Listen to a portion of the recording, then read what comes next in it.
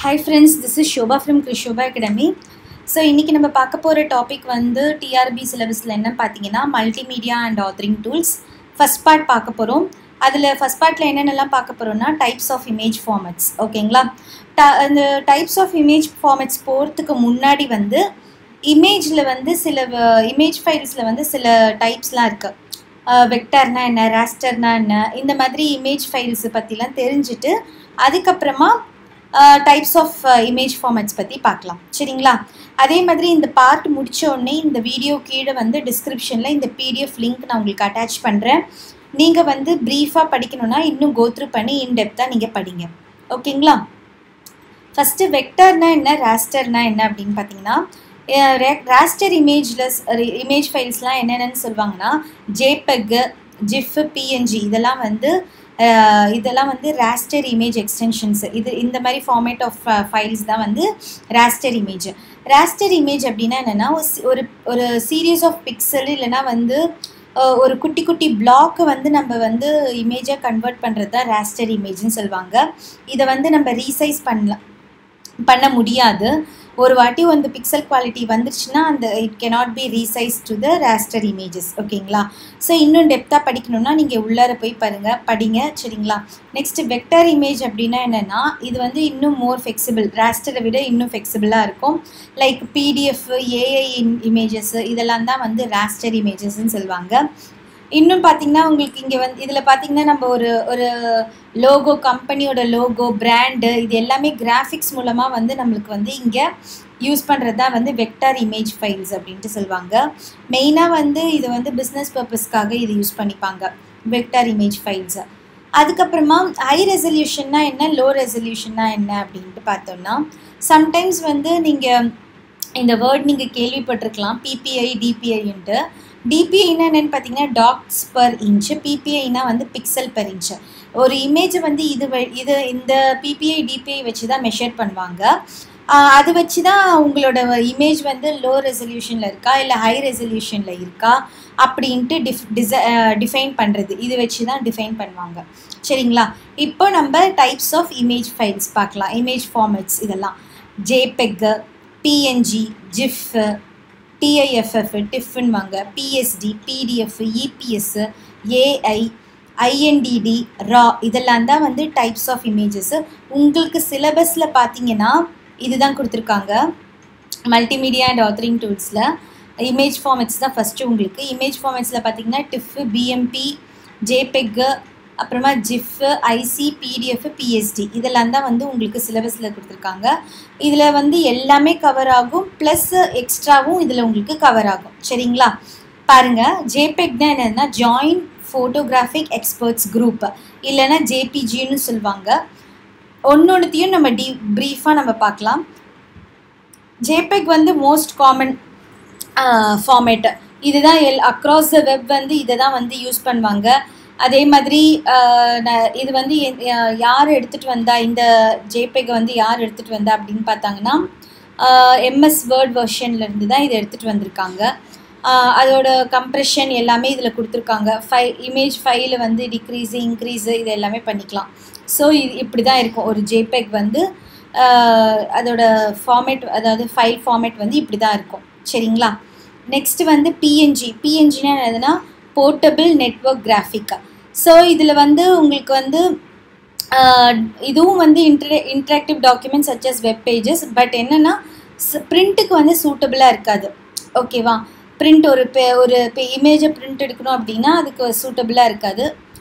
அதே மாதிரி பிஎன்ஜி வந்து லாஸ்லெஸ். அப்படின்னா என்னென்னா you can edit them and at loss quality. அதாவது இப்போ நம்ம ஒரு பிஎன்ஜி ஃபைலை வந்து நம்ம இமேஜை வந்து நம்ம எடிட் பண்ணலாம். அதே மாதிரி அதோட குவாலிட்டி வந்து லாஸ் ஆகாது. பட் ரெசல்யூஷன் வந்து லோ ரெசல்யூஷனில் தான் இருக்கும். சரியா? ஸோ அதான் பிஎன்ஜி. நெக்ஸ்ட்டு ஜிஃப்னா என்னதுன்னா கிராஃபிக்ஸ் இன்டர்சேஞ்ச் ஃபார்மேட்.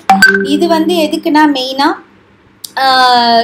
நம்மளோட பேனரு அந்த மாதிரிலாம் வைக்கிறோம் அப்படின்னா அதுக்கு வந்து யூஸ் பண்ணுற ஃபார்மேட் பார்த்தீங்கன்னா ஜிஃப். இதில் வந்து மெயினாக வந்து 256 கலர்ஸ் ஆர்ஜிபி யூஸ் பண்ணியிருக்காங்க. கலர் பேஸில் இருக்கும். சாரி, யா ஸோ அந்த பேஸில் இருக்கும். அதே மாதிரி நம்மளோட ஃபைல் சைஸ் வந்து ரெடியூஸ் பண்ணுறதுக்கும் நம்பர் ஆஃப் கலர்ஸ் யூஸ் பண்ணுற மாதிரி ஃபைல் சைஸ் வந்து ரெடியூஸ் பண்ணுறதுக்கும் இது யூஸ் பண்ணிக்குது. இதுவும் ஒரு common type of common file type தான். ஓகேங்களா. நெக்ஸ்ட்டு டிஃப் பார்த்தீங்கன்னா என்னன்னு சொல்லுவாங்கன்னா டேக்டு இமேஜ் ஃபைல். டிஃப்க்கு எக்ஸ்பிளனேஷன், இது வந்து it's a larger raster file, does not loose quality. அதே மாதிரி குவாலிட்டி வந்து நம்மளுக்கு லூஸ் ஆகாது, அது லாஸ்லெஸ் கம்ப்ரெஷன் சொல்லுவாங்க. இமேஜ் எப்படி நம்ம எடுக்கிறோமோ ஒரிஜினல் இமேஜ் அப்படியே வந்து நமக்கு கொடுக்கும். எந்த ஒரு இதையுமே வந்து லாஸ் பண்ணாது, டேட்டா வந்து லாஸ் ஆகவே ஆகாது டிஃப்பில் பொறுத்த வரைக்கும். Next பிஎஸ்டினா Photoshop document. மெயினாக வந்து அடாப் ஃபோட்டோஷாப்பில் தான் இதெல்லாம் யூஸ் பண்ணுவாங்க. ஒரு கிராஃபிக்கல் ஏதாவது நம்ம ஃபோட்டோ வந்து பிளாக்காக இருக்க ஃபோட்டோ அப்படியே வந்து ஒயிட்டாக மாற்றணும், அந்த மாதிரிலாம் பண்ணணுன்னா நம்ம அடாப் ஃபோட்டோஷாப் தான் யூஸ் பண்ணுவோம். அதில் சேவ் பண்ணுற ஃபார்மேட் தான் என்னதுன்னா பிஎஸ்டி. சரிங்களா. நெக்ஸ்ட்டு வந்து பிடிஎஃப். இது நார்மலாக நம்மளோட ரீடருக்காக, அடாப் ரீடருக்காக பிடிஎஃப் ஃபார்மேட். நம்ம மோஸ்ட்லி வந்து நம்ம எம்எஸ்சில் வேர்டில் வந்து பார்க்குறத விட பிடிஎஃப்பில் படித்தோம்னா நல்ல தெளிவாக கிளாரிட்டியாக இருக்கும் உங்களுக்கு அந்த டாக்குமெண்ட்டு. இது ஒரு எடிட்டிங் சாஃப்ட்வேர் பிடிஎஃப் அடாப். ஓகேங்களா. பிடிஎஃப்னா என்னென்னு பார்த்துக்கோங்க, போர்ட்டபிள் டாக்குமெண்ட் ஃபார்மேட். ஓகேங்களா. Next இபிஎஸ்னால் encapsulated PostScript. இது வந்து எங்கே யூஸ் பண்ணுறாங்கன்னா, இது வந்து ராஸ்டர் ஃபார்மேட் கிடையாது, இது ஒரு வந்து வெக்டார் ஃபார்மேட்டு. மெயினாக எங்கே யூஸ் பண்ணுவாங்கன்னா ஹை ரெசல்யூஷன் கிராஃபிக்ஸ்க்காக. இது மெயினாக வந்து பிரிண்ட்டுக்கெலாம் யூஸ் பண்ணிப்பாங்க இபிஎஸ். ஓகேங்களா. நெக்ஸ்ட்டு பாருங்கள் ஏஐனா அடோப் இல்லுஸ்ட்ரேட்டர் டாக்குமெண்ட்டு. இது மெயினாக வந்து இதுவும் வந்து வெக்டார் ஃபார்மேட் தான், ராஸ்டர் இமேஜ் கிடையாது, வெக்டார் ஃபார்மேட் தான். இது வந்து மெயினாக வந்து எங்கே யூஸ் பண்ணுறாங்கன்னா பிரிண்ட்டுக்கு, வெப்லேருந்து அப்படியே பிரிண்ட்டு கொடுக்கறதுக்கு, அதுக்கப்புறமா மோஸ்ட்லி வந்து டிசைனிங் பர்பஸ்க்கு இது யூஸ் பண்ணிக்கிறாங்க ஏஐ. ஓகேங்களா. அதே மாதிரி நெக்ஸ்ட்டு பாருங்கள் ஐஎன்டிடி. இதுவும் வந்து ஒரு அடோபோட இதுதான் ஃபார்மேட் தான், இமேஜ் ஃபார்மேட் தான், அடோப் இன்டிசைன் டாக்குமெண்ட்டு. இது எங்கெங்கெல்லாம் யூஸ் பண்ணுறாங்க அப்படின்னு பார்த்தீங்கன்னா மெயினாக வந்து larger publication, magazines, news paper, இபுக்கு, இதுக்கெலாம் யூஸ் பண்ணுற ஃபார்மேட் வந்து இதுதான் ஐஎன்டிடி. நெக்ஸ்ட்டு ரா இமேஜில் நிறைய டைப் இருக்குது உங்களுக்கு. லைக் CR2, CRW, அப்புறமா NEF, PEF. இதெல்லாம் என்னென்னு பார்த்தீங்கன்னா CR2 வந்து கெனான் ரா 2 அப்படின்ட்டு சொல்லுவாங்க.